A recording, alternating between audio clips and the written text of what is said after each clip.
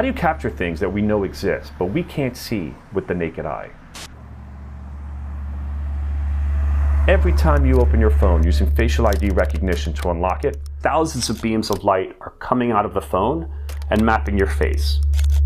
We know that it's there, and we see it now with this camera. We see it with the infrared light.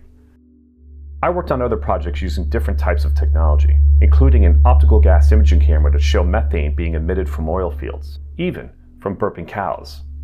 Another AP colleague, Felipe Dana, used infrared photography to capture Ukrainian soldiers at night that you wouldn't otherwise be able to see.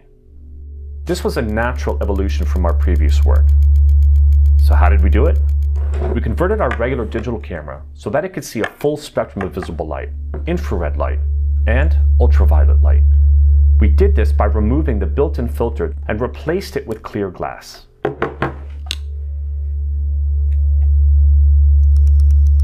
You know, there was a lot of trial and error, especially when it came to doing the portraits.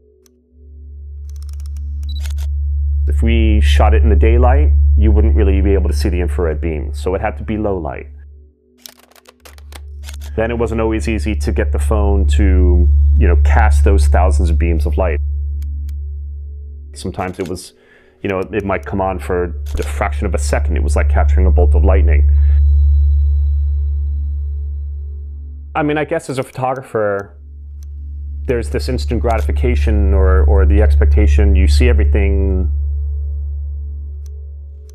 you know what the light looks like, you know what your subjects look like, you're composing, everything is visible. It's very straightforward. When you compare it to trying to capture something that is invisible, a ghost, if you will, you think that it works, but you don't really know until you see it for the first time.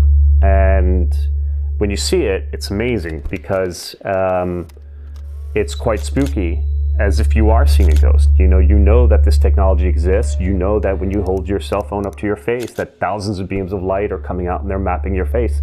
But we don't see any of that. And to be able to see that, and it become this tangible thing, it's pretty amazing. This project has left me with a greater curiosity of what else is out there that we don't see, and is there a way that we can capture that?